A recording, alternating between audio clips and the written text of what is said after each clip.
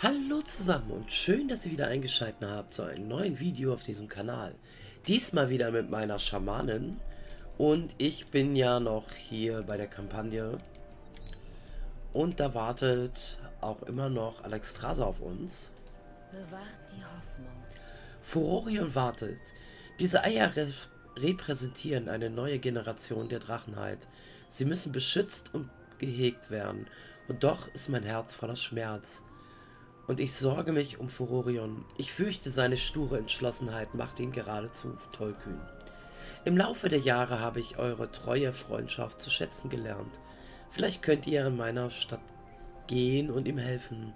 Ihr findet ihn im Obsidianbollwerk und bitte gebt auf ihn Acht. Von seinem Schwarm sind nur noch so wenige übrig. Alles klar. Das Gleite findet Furorion. Er wird unsere Hilfe brauchen, wenn wir den Obsidian-Schwurstein erneuern wollen. Machen wir. So, wir werden jetzt hierhin fliegen. Das ist das nächste Lager. Das ist gleich hier vorne. Genau. Wir haben ja jetzt unter unsere Lieblingsmounts auch unsere Flugmounts hier. So, ich werde die Daily jetzt einfach mal dezent ignorieren und einfach hier hochgehen. Wie man sehen kann, hier sind einige gerade am Dailies machen, aber wir machen jetzt erstmal die Kampagne weiter. Wir haben schon sehr lange nicht mehr gequestet. Wie ihr seht, ist mein Schamane auch schon 67, weil ich trotzdem immer seine Dailies gemacht habe. Versammelt, um die Rückeroberung der Obsidian-Zitadelle vorzubereiten. Eure Anwesenheit bei dieser Mission ist sehr willkommen. Die Draktür sind fähige Soldaten. Die Obsidian-Zitadelle birgt viele Geheimnisse meines Volkes. Ich würde sie jederzeit zurückerobern. Alright. Wir machen mal eben die Dialoge ein bisschen lauter. Damit ihr das auch genau hören könnt, weil wir lassen die ja normal auch ausreden. Hallo. Ihr steht vor dem schwarzen Prinzen. Ah, Champion, eure Ankunft ist von Glück begünstigt. Da ihr nun hier seid, wird mein Plan sicherlich gelingen. Der schwarze Drachenschwarm wird sich reinwaschen. Fangen wir an. Lektion der Vergangenheit.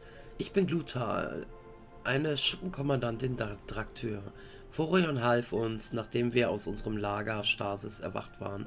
Und nun ist es an mir, ihm zu helfen. Ihr habt zweifellos viele Fragen über mein Volk und unsere Geschichte. Bis vor kurzem hatte ich das auch. Aber Nostormo, der Zeitlose, hat viele verlorene Wahrheiten über die Draktür aufgedeckt. Er hat mir eine Vision unserer Herkunft gezeigt und warum wir weggesperrt wurden. Lasst mich euch von den Dingen erzählen, die ich gesehen habe. Okay, ich glaube, jetzt kommt ein Video. Erzählt mir vom Ursprung der Draktür. Klar.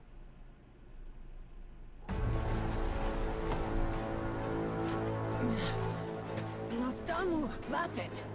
Ihr habt mich durch all diese Momente geleitet. Und nun soll ich euch leiten? Ein blinder Fleck trübt meine Sicht. Die Zeit vor Neltarions Verderbnis.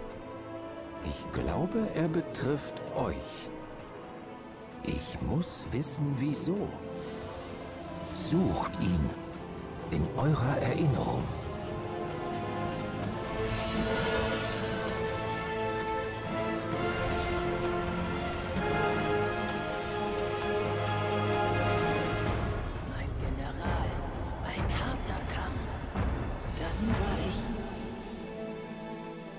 Es war eine Ehre, ein Bataillon zu leiten. Wir haben Neltarions Willen genau erfüllt. Unsere Hingabe und Disziplin war unübertroffen. Ein Titanenartefakt. Das muss die Quelle eurer Einigkeit sein. Dies war eine uralte Magie, die euch an ihn gebunden hat. Ihr hättet euch doch für ihn geopfert? Wir waren Soldaten. Es gibt viele Gefahren in der Welt. Und hier kommt die größte. Die Primalisten. Das ist Rasageth, die Sturmfresserin. Eine der Anführerinnen der Primalistenrebellion. Sie schlugen ohne Vorwarnung zu, ohne Ehre. An jenem Tag verlor ich viele Freunde. Wir fielen zurück, formierten uns. Aber dann wurde alles verworren, unklar. Das Artefakt war zerstört. Und die Ordensmagie, die die Draktür verband, war fort. Wie wurde Rasageth besiegt?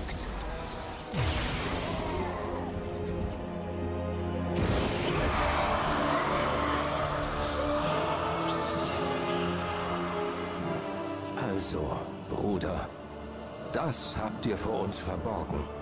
Den Moment eures tiefen Falls. In seiner Verzweiflung wandte er sich an das tiefste Böse. Die Macht der alten Götter.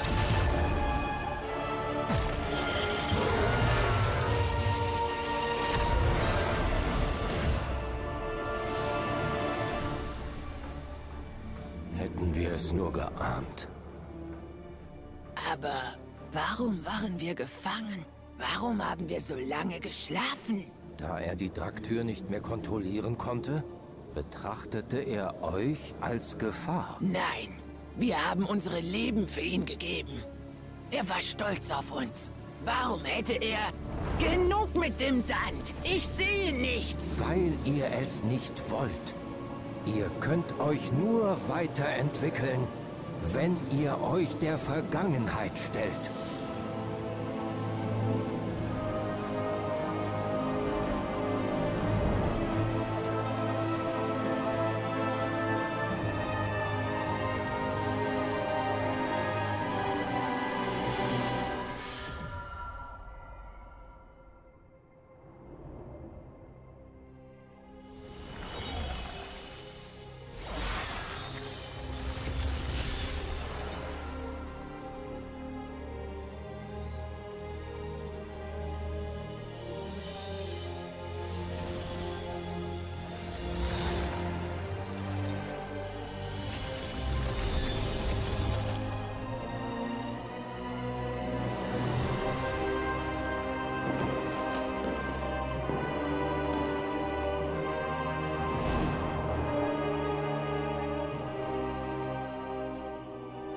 Also hat er uns eingesperrt, uns ganz vergessen. Hätte er uns doch einfach vernichtet. Es tut mir leid, mein Kind. Wir mussten die Wahrheit erfahren. Aber verzweifelt nicht. Ich denke, dass Neltarion euch eingesperrt hat, weil er euer Potenzial sah. Was wir erreichen könnten, frei von seiner Kontrolle. Und nun seid ihr frei. Diese Welt hat viel zu bieten und ihr werdet euren Teil zu den kommenden Ereignissen beitragen. Ihr spracht von der Rückkehr eines uralten Feindes, Rasageth und die Primalisten. Deshalb wurden wir erweckt. Es scheint, als hätte Neltarion noch eine Aufgabe für euch. Doch er ist fort. Ihr müsst entscheiden, welchen Pfad ihr nehmt. Welche Geschichte ihr schreibt. Meine Geschichte wird die meine sein.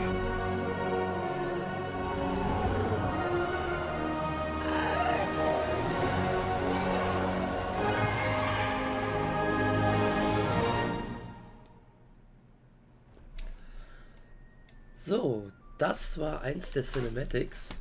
Ich meine, viele Cinematics sind schon bekannt, da ich auch sehr spät dran bin. Seien wir mal ehrlich. Aber wir lassen uns davon jetzt nicht abbringen, auch wenn die nächsten Patches vor der Tür stehen. Wir machen weiter. Lektionen der Vergangenheit. Unser Schicksal finden. Nun kennt ihr die Wahrheit. Doch Vergangenheit ist Vergangenheit. Es ist an der Zeit, dass die Draktür eine neue Zukunft an der Seite der Völker Azeroths beginnen. Dient ehrenhaft.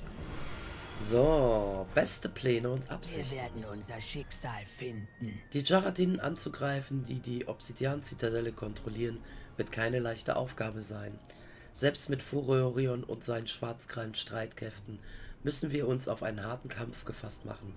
Furorion mag sich seiner Sache sicher sein, aber ich bin nicht so siegesgewiss.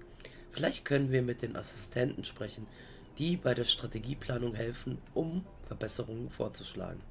Besprecht die Pläne. Klare Himmel und starke Winde. Alles klar.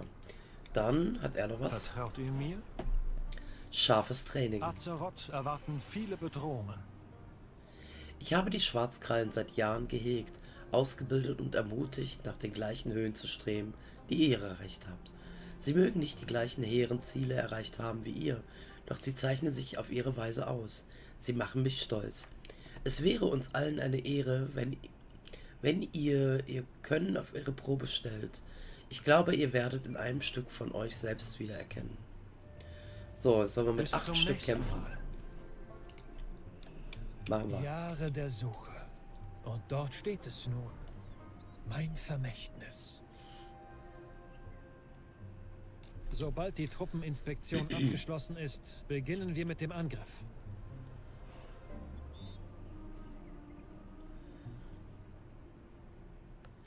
So, dann fangen wir mal an. Fordern wir einfach mal... Ach, die kommt mit? Okay. Nee, das ist der Flugmeister.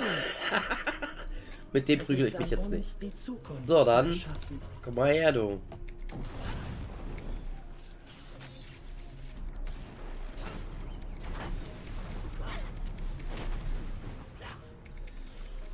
Ich finde aber schön, dass der auf einmal gespawnt ist.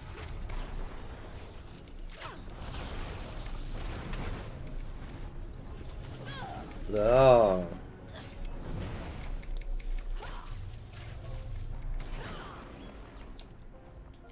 Okay.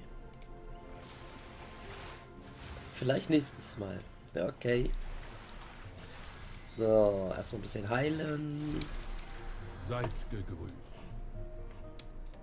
Mögen euch die Nebel beschützen. Ach so, das sind die Schlachtpläne. Keine Eile. Ich möchte aber erst prügeln. Den Sindorei. Es ist mir eine Ehre.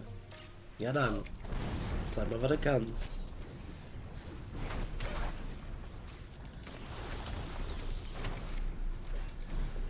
So. Und dann machen wir das mit den Plänen hier.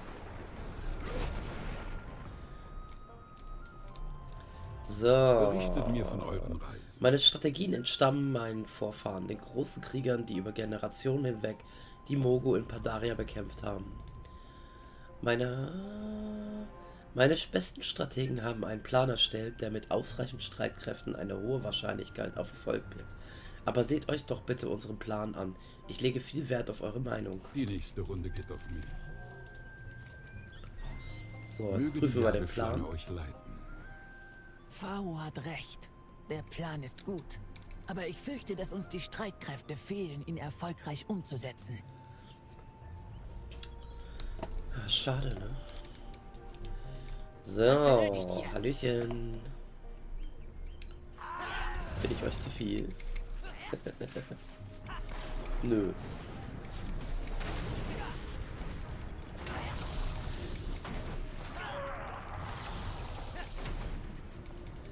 Zack. Und der nächste. Wer will noch mal? Wer hat noch nicht?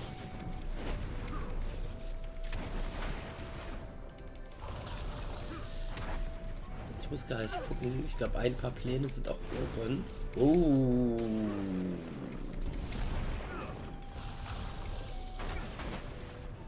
So.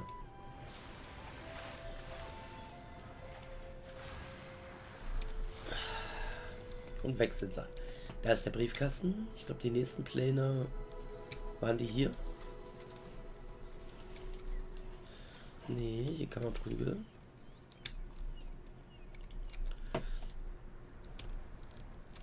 Hallo. Innerhalb des Obsidian-Zitadelle liegt die Schmiede des des Erdwächters. Mit ihrer Hilfe lassen sich mächtige Waffen erschaffen, von denen sterbliche Schmiede nur träumen können. Erzählt mir von den Waffen der Zitadelle. Die Schmiede des Erdwächters erschuf obsidianversenkte Waffen und Rüstung. Ein damit ausgerüsteter Drachkin konnte es mit 100 sterblichen Soldaten aufnehmen. Wir müssen die Flamme der Schmiede neu entfachen, um ihre Macht wieder nutzen zu können. Danke für die Info. Ein paar der gefertigten Waffen sind sicherlich den Jaradin in die Hände gefallen. Sie werden sie gegen uns einsetzen. Vielleicht. Ehre allen Drachen. Was kann ich für euch tun? Mit mir kämpfen. Haltet euch nicht zurück. Jetzt guckst du, dass der Schmied beim Kämpfen zu, ja.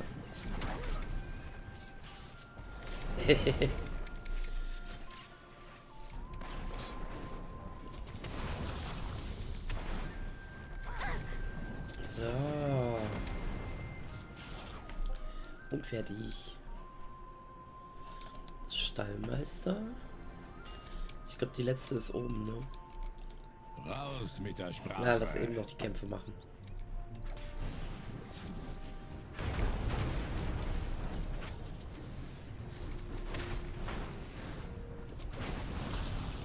So.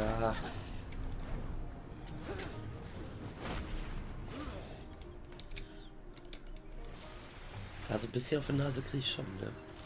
Aber das war ja so ab 66, 67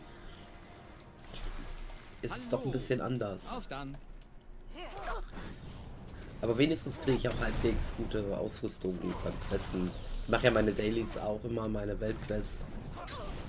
Sofern ich nicht irgendwie das verschlafe in der Woche. So, einer noch. Ahoi! Ahoi! Die Flut wartet nicht auf Buckelige.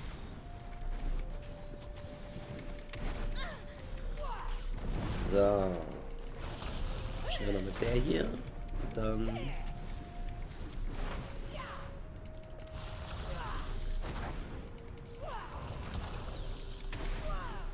So. Haben wir das. Ich würde sagen, dann gehe ich mal aufs Mount und suche mal hier. Wo steht die? Ich glaube, die stand hier um die Ecke, ne? Ich hatte Gerüchte gehört, dass ihr hier seid. Hi. Kommt, lasst uns sprechen. Ich habe einen vollständigen Bericht über die Streitmächte, die die Obsidian-Zitadelle besetzen. Was habt ihr gesehen? Es ist am besten, wenn ihr euch die Größe dieser Verteidigungsmacht selbst anseht. Alles klar, machen wir. So viele.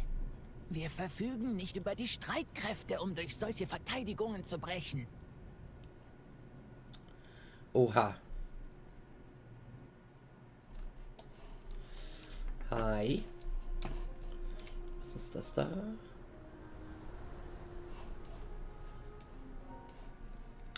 Ach so, das ist ein Erfolg. Ich habe Handy-Notes an, das tut mir leid. Da sieht man ab und zu mal Zeichen auf der Karte. Die müssen halt verschiedene Sachen fotografieren, deswegen. Die Anwesenheit eines so guten Freundes des Schwarzen Prinzen ehrt mich sehr. Hi. Ich habe Ihre Rückkehr erwartet. Die Dracheninseln sind erfüllt von uraltem Wissen. Helft ihr mir, die Geschichte der Obsidian-Zitadelle zu katalogisieren? Was haben eure Forschungen ergeben? Der Schwarm möge uns schützen.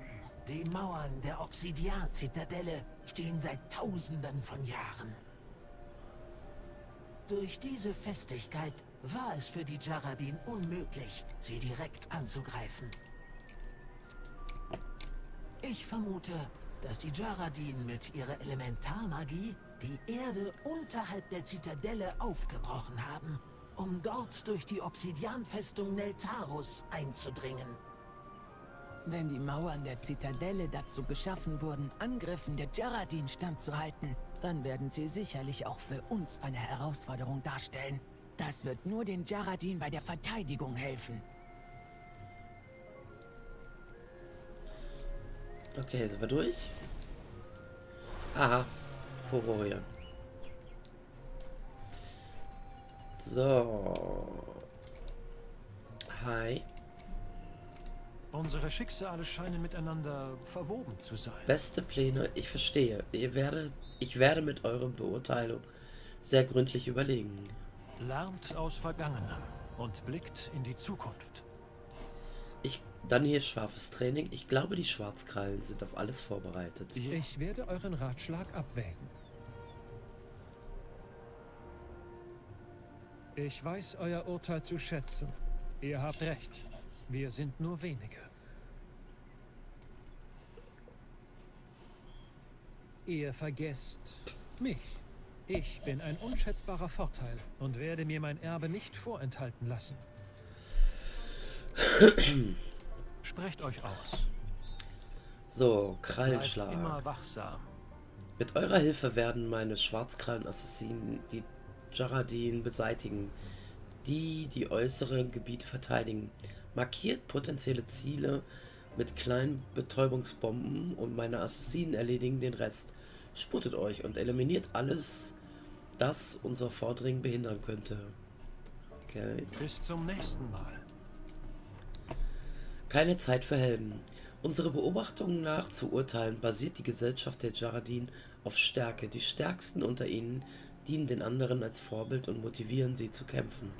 Unter den Streitkräften unter uns befinden sich einige Vertreter der mächtigsten Jaradin. Eure Ziele. Ihr, Arosier, werdet sie persönlich ausschalten. Das sollte ihre Moral einen entscheidenden Dämpfer verpassen. Tötet Modak, Gigra und Olphis, den Geschmolzenen. Alles Jede klar. Handlung hat voll. Schwarzkrallen! Der Moment, auf den wir uns vorbereitet haben, ist nah. Auf zur Obsidian-Zitadelle!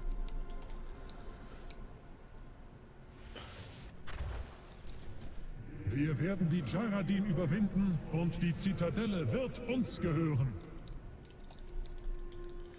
Okay. So viel Selbstbewusstsein. Doch die Zahlen lügen nicht. Ich befürchte das Schlimmste.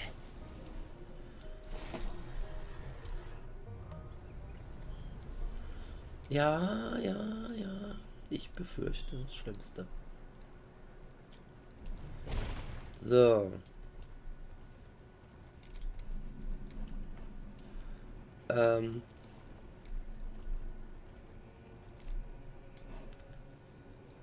Wo muss ich denn jetzt lang? Hier lang.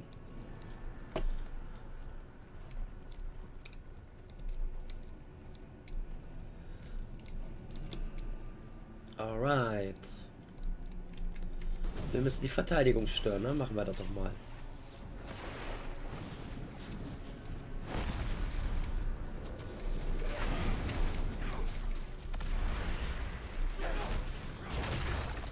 Das Gute ist, hier sind auch immer mal wieder Freunde, die helfen.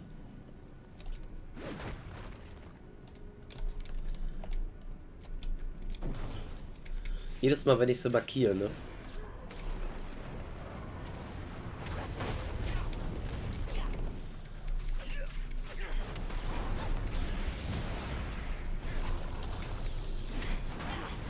Also man muss ja nichts alleine machen.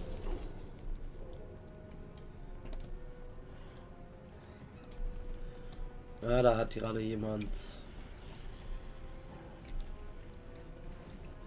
Da macht auch gerade jemand die Quest, glaube ich. Na, dann komm mal her, du.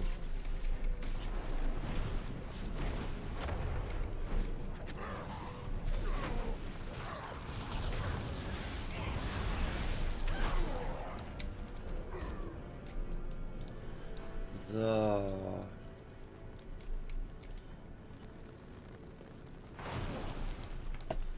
Da bin ich mal gespannt, ob wir das alles so hinkriegen. Ich weiß auf jeden Fall, dass es Kämpfe hier schon um einiges sind. Hier, wie ihr sehen könnt, ist auch gerade nicht so viel los, weil jetzt gerade jemand lang... nicht eure Verteidigung und ruft.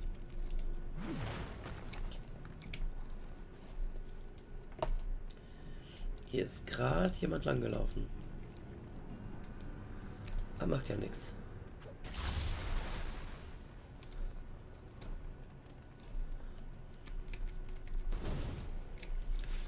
Komm mal her, du Großer.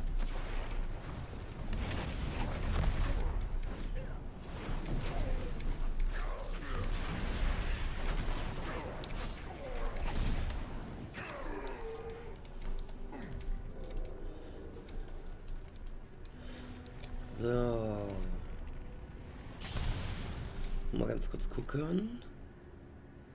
Müssen wir ja recht... Oh.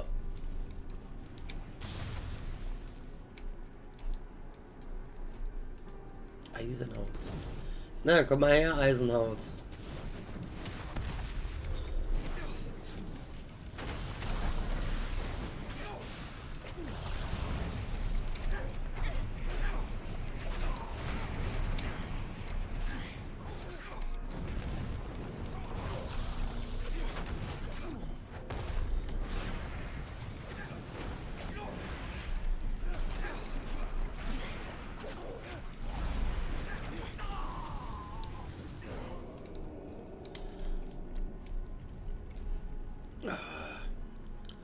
Dauern halt echt lange, ne? Hoppala, huch. Den wollte ich gar nicht.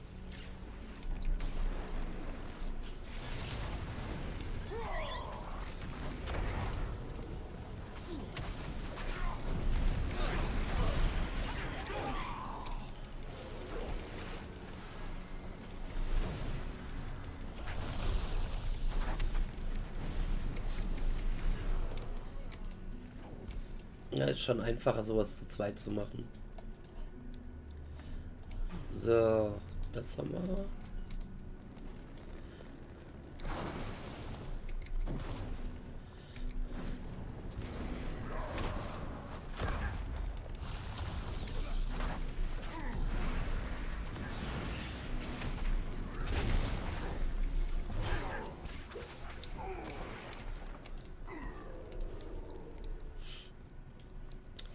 Wir müssen, glaube ich, hier hoch. Ja.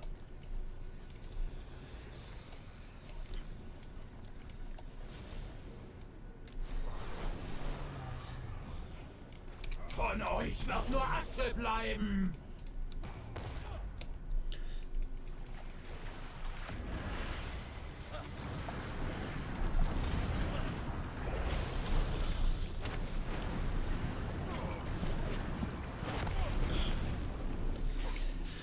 Immer wieder drauf.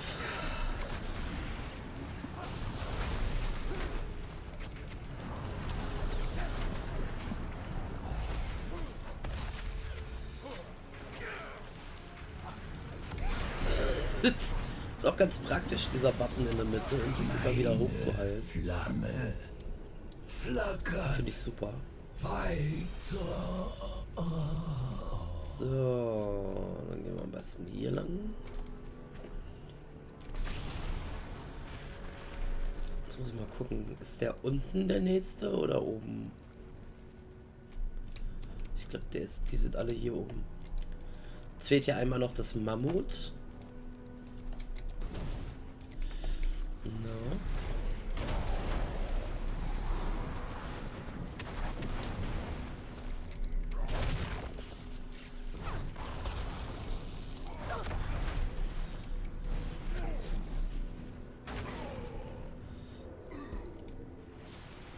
Genau, jetzt fehlt das Mammut und der andere Typ da noch.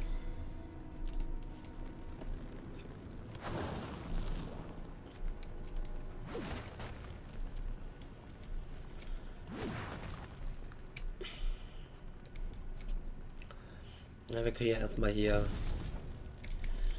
die Leiste voll machen, weil dann verschwindet hier auch das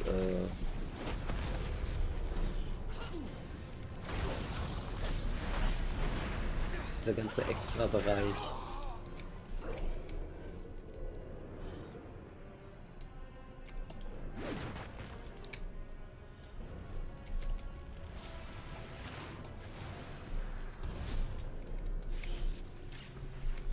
So, dann komm mal raus hier.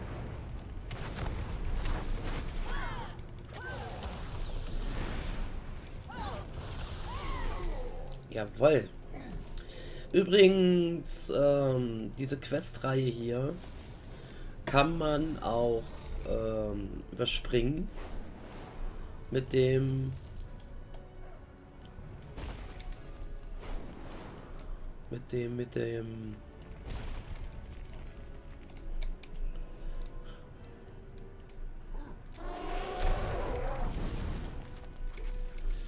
der Befreiung, also mit dem Zugang zur Zitadelle.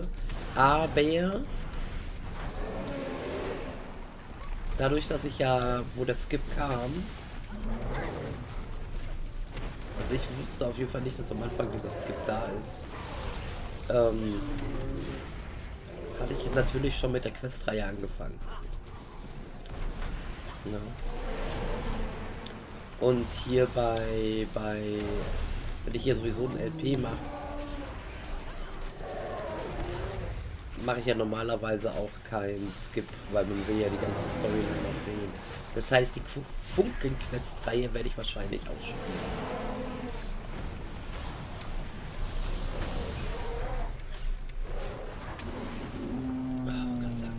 Zack. Haben wir den auch. Jetzt fehlt uns noch der letzte. Der ist da vorne, glaube ich, im Gebäude. Ne? Hier.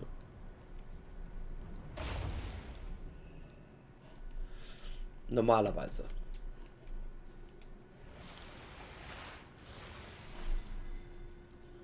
Oder ist sie oben drauf? Ich weiß es gar nicht. Oben drauf. Kann auch sein. Ich gehe mal gucken. Entweder sind die... Die ist Seid drauf. vorsichtig, Champion. Diese Jaradin sind Meister der Flamme und werden nicht zögern, euch in Asche zu verwandeln. Da, doch, das können wir unterbrechen, das ist super.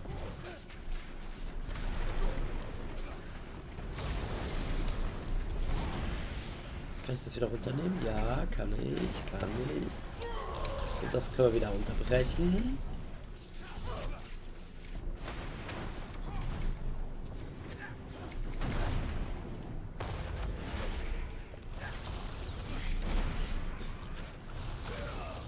Zack.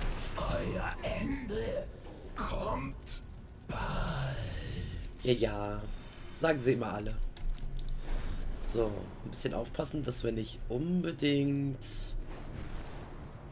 die Vögel mitnehmen. Oh, hier ist Erz. Oh, da. Nehmen wir gleich mit. Ich habe es erst nicht gesehen, weil der Mob da drauf liegt.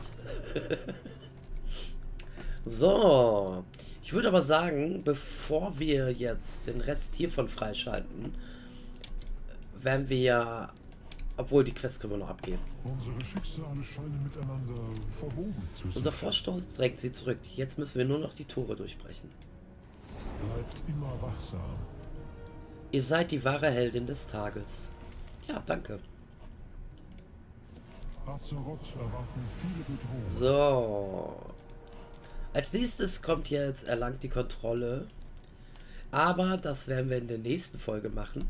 Ich danke euch auf jeden Fall fürs Zusehen. Und ich hoffe, wir sehen uns in der nächsten Folge wieder. Wenn wir den Sturm auf die Zitadelle machen. Also bis dahin. Tschüss.